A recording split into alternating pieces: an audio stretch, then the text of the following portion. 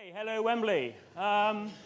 Right, everything first. Yeah, I thought I'd try and cover that in 30 minutes. For those of you who don't know me, I'm John Fisher. I'm head of UX at Nomensa. And when I do these kinds of talks, I often try to make it a mixture of something a bit practical, so that those of you can hopefully try and take something away you can use tomorrow, but also kind of talk about a bit of, often what I talk about is quite philosophical in terms of my workflow, my processes, and therefore what I like to pass on to the team at Nomensa. So, talking about developing your style and the way that you approach design projects or user experience design projects, I've often very much been one of those people who likes to take a little bit from here and a little bit from there. I do a lot of reading. And when I explained this to a colleague, he said, well, you sound a little bit like Bruce Lee. And I thought, well, I can live with that analogy, that's pretty cool. And we were talking, and then he said, well, what do you do? And I said, well, I kind of make the best of the things that I find. And then when I said that, I thought, well, actually, I'm more like Orinoco, really. But ultimately, that's what I want to talk about today, really, is something quite practical, but at the same time, fully acknowledging, I'll be honest, that there isn't really much of an original thought in this presentation. What I want to do today is remind many of the people in the audience of lessons that we've forgotten, in my opinion, or have real trouble remembering. Often, there's a lot of techniques that we use. There's a lot of methods that have been of great value. And as the industry changes, because it always does, and it's a tough industry to keep up to date in with, we forget, and it's something I'm quite passionate about. So, everything old is new again, and that's really what I'm getting at here is I want to talk about a re-emerging theme and some very fascinating articles and things that are coming out, and that's really questioning what should come first. Because, in my opinion, what should come first, similar to theme to Jim's talk, really, the trend for structured thinking. And hopefully by the end of the next 25 minutes, I'll have convinced you all of why this is a great thing to do. There's been a real trend. Hey, lean UX, let's grab a Sharpie, let's sketch something. Don't worry about anything else, just draw it, it will happen. But in my opinion, I wouldn't mind a little bit of upfront thinking. Like, we can take a moment to think about what it is that we're going to do and perhaps the problems that we're going to try and solve. But I don't blame us for adopting this. I think the great phrase that Mike used earlier was the Montessori's box of Post-it notes and Sharpies. And there is a certain level of fetishization which goes on with that. But, there's been this general explosion of UX, responsive design, lean UX, agile working. So why am I so, I'm not surprised, really, that this theme is coming. And, speaking of which, I did want to raise the question of what does come first. Is it content first? Is it users first? Is it mobile first? I'd like to announce today that I'm going to write a book. I'm calling it Kickoff Meeting First. But in all seriousness, I want to convince you that my belief is that it's structure that should come first. And this is an article from Mark Bolton, written in 2012. And people are using this phrase, content first, an awful lot. And I loved this article because it personified everything that I passionately believed in, and no one else had written something about it at the time, or at least I hadn't found anything about it. And it's this phrase here, content first. We don't mean let's just sit on our asses and wait until we've got all the copy handcrafted and delivered to us, because that would be lovely, but it doesn't necessarily always happen. It does mean, though, that we can understand what it is that we're dealing with, the range of content types, the elements, the relationship between them, the entities that I have in the system that I'm designing. And I think everybody would agree there's a definite trend and a theme coming out about the design of systems. So this article for me is fantastic. If you haven't read it, I'm going to share this deck at the end. All of my references are fully referenced. Yeah, that was my Austin Powers moment. So, Brad Frost, okay, not quite in the same vein, but still this trend, this awareness that actually we need to start thinking about how things are made up. the elements, the constituent components that actually belong there. And, you know, this atomic design idea that's coming through more and more. I read this 3 weeks ago. This was published on a list apart, and it was one of those articles that you read and you go, bollocks, I wish I'd written that about 2 weeks earlier. Because it's absolutely amazing, this article. If you haven't read it yet, I think you definitely should. And what they're really getting at here is, Sophia here was tasked in 2008 with designing the election night solution for CNN. Obviously, this was a very short timescale, very short turnaround. And she absolutely approached the problem from what are the entities in the system that I need to accommodate. I'm going to have states. I'm going to have races. I'm going to have candidates. I'm going to have the results for that particular election for whatever state in the US that we're looking at. I cannot recommend this enough. And my point is, this is not from 1998. This was written 3 weeks ago. Has anybody read this book? Came out in August. Audience participation through the roof today. Okay, so this book, fantastic, modern web design, really, how people are doing it now. What floored me was when I started reading it, was the first 3 chapters are effectively on content modeling, structure. And with a nod to the past, because everything old is new again, you know, what I'd like to remind people of here, are those of you who've seen Mike Atherton talk on this before. Is Mike still here? Hello. You know, the BBC were doing this kind of thinking maybe 10 years ago, I think, quite a while. And the point of recognizing actually what are the entities that make up our systems and starting from that point, starting structure first as the basis. So what do I mean by a concept model? I've been reminded actually by somebody that this appeared in one of the talks earlier, so brilliant. At least there's a bit of a theme happening. This is kind of content strategy 101. I'm sure some people in the room are thinking that, and I know what a content model is, John. My argument here is we knew what these were a long time ago. I don't necessarily see every team and everybody doing it. So just to really drive home the point, you know, this is a content model for Spotify, which, you know, is a very well-loved and revered digital product or service.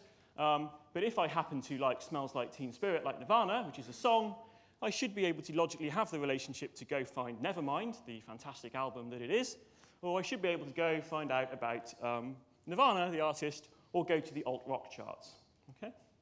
But it's not just about content models. It's about content elements. I should point out I was having a hell of a week this week. That week, I don't really know. I was probably doing my Arctic Explorer phase. But identifying all of the elements that make up those content types. And the point I want to make here is that we're identifying all the pieces, small and large. And the key thing that I like to drive home to my team when we're talking about this kind of work is that effectively you often need to identify the size and power of each individual element, because it's often the smallest piece that will have the most powerful effect upon your user experience. I'm a big fan of chess. For those of you who know me, you never shut up about it. But you know, if you're a professional chess player, there's a phrase from a guy called Philidor in the 15th century that says, pawns are the soul of chess. Now, a novice wouldn't necessarily always know that because they think, the queen is the biggest piece on the board, let's just grab the queen and go with it.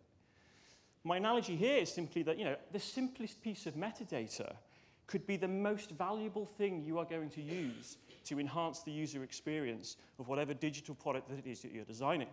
You know, a nice example, for example, being maybe we do some work for the National Trust, and they have trails that you can go on. It's not just about visiting a big stately home. You can go on a walk. So a useful piece of information when searching and looking for that may be how hard is the walk? How long is the walk? It's only a tiny piece of data structured accordingly, but actually, from a user experience perspective, it's that little nugget that we'll grab and run with. Which ultimately just brings me to the second part of the title of this talk, which was kind of structural UX thinking, really. And I've just kind of wanted to come home to that after the introduction because I just love this diagram. And for me, it really, this picture, and for me, what it really did was emphasize that everything comes together as a whole. Yes, we, as designers, we're often thinking in a holistic vision, but ultimately, if you don't understand the smallest elements to the largest elements and their inherent relationships to each other, it isn't going to work. Or worse, it might work, and it will convince you that actually you've made something worthwhile when it's a little bit dodgy. So I want to show you some examples. This is my point about getting a bit practical with it. So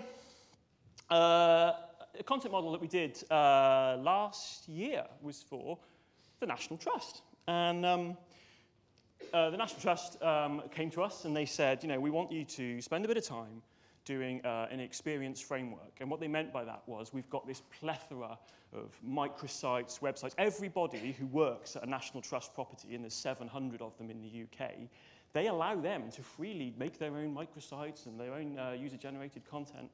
So they said, well, we've got all this content, John. What do we do with it? The easy thing to do would have been started with a very vertical taxonomy, top-down approach. Let's make loads of silos. We'll have arts exhibitions over here, and we'll have stately homes over here. It's amazing what they've got. If ever you go to the National Trust's digital team, they have incredibly passionate users. We were once asked to have a discussion around the love of badges and taxonomy for the website for that. And if you've ever had a conversation about how you aggregate badges, that is not one I was expecting when I went to university. So here, what I'm really getting at is it didn't take us long to formulate a hypothesis that when somebody visits the National Trust website, they're effectively focused around place. Absolutely every piece of content that the National Trust uses, we can focus around the theory, the model of place. Want to buy the scones that you had? Want to eat the scones? There's a recipe. But how do I find the recipe? Well, it's at Lanhydrock. Itineraries, trails, activities, events. And this was a hypothesis that we came up with. We modeled it. And this is a screen grab of a dirty prototype that we started to pull together. But my point here being is that ultimately, you can build the entire experience about a single question. Where do you want to go? And as soon as you search for where you can enter anything here. We had different levels of zoom, so you could say Lanhydrock Stately Home, or you could say Cornwall, or you could say Southwest, or a postcode, whatever it may be. We'd figured all that out because we'd structured it properly. You eventually then are just presented with a list of tiles, but not just stately homes. It'll show you an important environmental project that you weren't aware of, that you now know is going on in Cornwall when you're with your family. So just to show you, it didn't necessarily have to be a big siloed, massive IA sitemap style thing. This is just part of the prototype. It subsequently evolved, but I hope you're seeing the point that I'm trying to make. Second example I'd like to talk you through is something we did for a major financial services contributor. Unfortunately, I can't tell you who it is, so I've anonymized all of this, he says, hoping that nothing's written on the Post-its. So we started the usual cliche, this is my Post-it note slide. And we modeled engaging with this financial provider. And the task we were specifically asked to do was how do we help novice investors, people completely new to the stock market, understand what to do with their money. So it didn't take us long to come up with this idea that inherently products are at the center. And when I say products, what I mean by that is a financial services product, something like an ISA. And underneath it, we had this incredibly working title, catchy name, S&I Concepts. Now, what that effectively means is savings and investments concepts. So what we were really recognizing early on is that for every product we had, there was another piece of content that was a saving and investment style FAQ guide, or whatever you want to call it. Things like bonds and gilts. Who here knows what a bond and gilt is, honestly? Well, you knew you would. Yeah. OK. Another piece of content in the system, testimonials, that classic piece of content that we use to drive decision-making. I admit that the filter facets and the comparison bit here are not really content types, but I put them into the model just to help the team understand the relationships and the structure. Ultimately, you can do some kind of filtering. I don't know why I'm moving my hand like that, because I don't have anything infrared. You can do some kind of filtering, and ultimately, you will get a product which can have associated guidance for it. The reason I want to talk to you about this is that by doing this level of thinking, it meant we could incredibly simplify the interface. But when we worked with this client initially, they had a big 10 levels across the top kind of website, loads and loads of silos and the usual, let's drill down into the content. I've completely anonymized this example, this screenshot, but my point is, because we understood the content model, we could do this lovely natural language style interface because we knew every component in the system, we knew how it was structured, and we knew how we could design it. But just by taking that little bit of time, this was a sprint-based project. It took us a couple of hours to come up with the content model. We were just talking it through. But this level of thinking, just spending that little bit of time, helped us actually radically change what the UI looked like. So, structured level thinking then, content modeling, workflow implications. So those are a couple of examples. I hope you can see that it allows you to really change and simplify and come up with what I believe to be more exciting user interfaces. But actually, there's implications for workflow as well. In the past few years, we've spent an awfully long time trying to push designers, and I'm just going to say now, I'm not going to have a semantic debate about what is a designer, so let's just use the word design, but using designers and getting them talking more to those who are responsible for some of the code, if not getting some kind of crossover, etc. But the interesting thing about starting from a structure-first perspective is that actually, if you're talking about these content strategy style elements, I believe, it actually means you're talking more to your back-end development department from the start.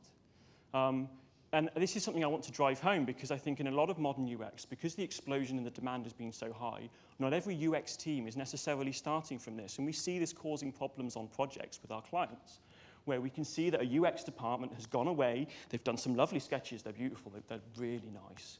But unfortunately, they bear no resemblance whatsoever to the infrastructure or the data model that the development team are using. So this is, I'm not saying this is a workflow that I've used recently. Basically, we were given a job with a major client, major entertainment client, where we were told to deliver a website effectively in weeks, not months, from start to finish. And that website was going live with a massive marketing campaign and had certain quarterly sales targets associated with it, which basically meant you've got this length of time, we're not moving that deadline in a month of Sundays. What that meant is that they wanted to run their copy production, their interface design, and their back-end development in parallel in a matter of weeks. We hit the deadline because we made a content model, because we knew what content we had and how it was structured. And the moment we had that base, we could disseminate it to all three teams. Yes, there's collaboration. We had to keep talking to each other, but the copywriters could run off and do their thing, et cetera, et cetera. And this is what I'm talking about. I don't want to get caught up in terminology today, but what I'm really saying is structural UX thinking. And the kind of tools that you might use for your workflow might be as simple as a good old-fashioned content priority wireframe. Who here, honestly, has heard of a content priority wireframe? Thank you, those at the back. These were around circa 2001, I think, something like that. Basically, what is the structure of the page? What is on it? Yeah? What is its purpose? What is... What are we actually trying to do? There's no querying here about where or what it looks like. Tools like this, I don't know what happened with my screen grab here, but obviously they have newsletters. Tools like Gather Content have really taken off and are really helping teams deliver because they've just basically built around structured content approach. So what are the advantages to this approach? So the first one, in my belief, is that it reduces the snowball effect. And by the snowball effect, what I'm really talking about, and this happens in all teams, whatever project management framework you're using, Agile or Waterfall, but I mean, a good old-fashioned example would have been the classic Waterfall-style project where perhaps client X comes in at the last minute and says, oh, you know what, we've got to change. And it's okay because the designer can do it in 30 seconds in Photoshop without realizing that he's actually creating 4 weeks of development effort further down the line. That's what I mean by the snowball effect. But actually, if you've done your level of structural thinking, you're less likely, in our experience, to end up with a surprise coming through. Yes, you may be moving elements around, but you're not suddenly going, here's an entity in our system, our design solution, that never existed in the first place.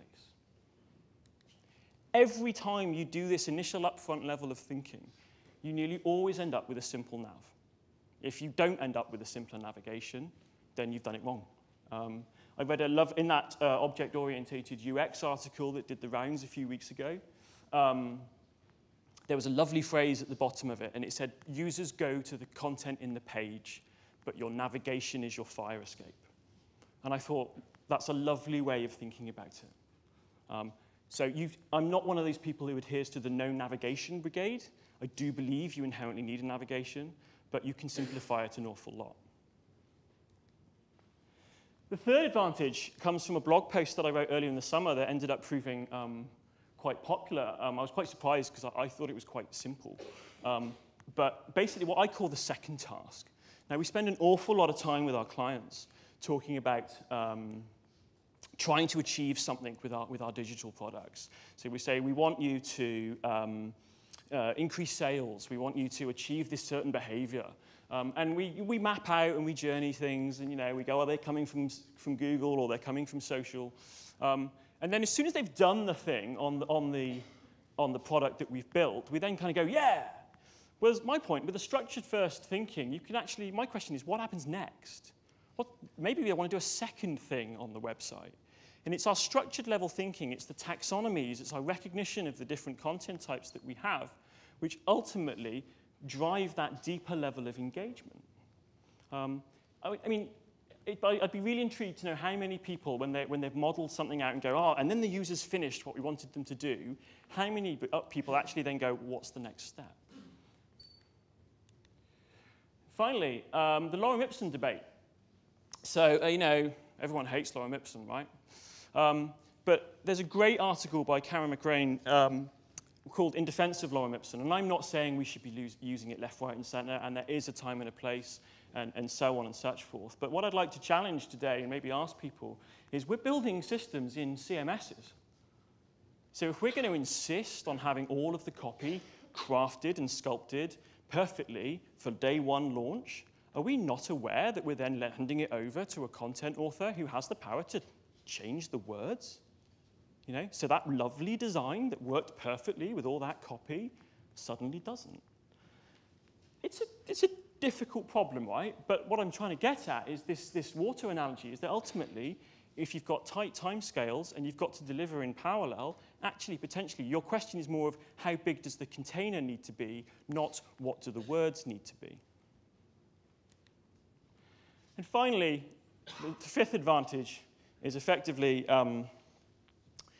there's been a lot of talk in recent years about innovation, service design. Let's do lots of workshops and not do so much evidence work, which is great and fine. But I'd argue there's kind of two streams of thought going on at the moment. We either do projects where we start with an awful lot of upfront research and we ascertain what it is that our users need and what the business needs, or we do some kind of innovation workshop. But my point with this is, once you've done that, whatever that is, before you then commence your true and proper design exercise, I'd argue that you need to be starting with your structure-first approach, your content modeling. So just one more thing. Well, a few more things, really. Does anybody know what this is?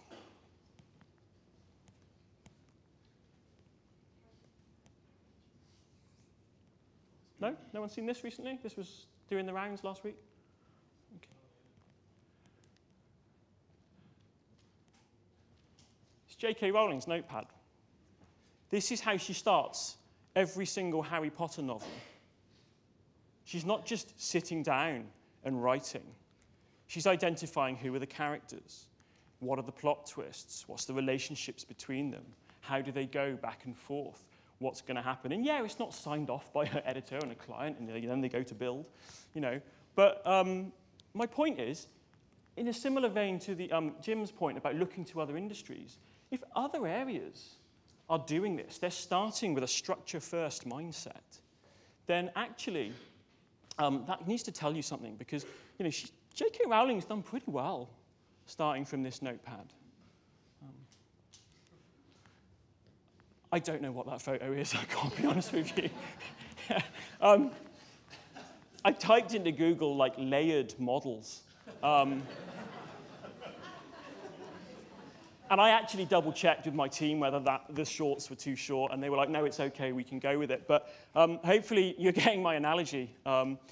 If people keep saying the word model, mental model, content model, data model, surely that's something that we should pay attention to, because inherently a model is a structural entity. And,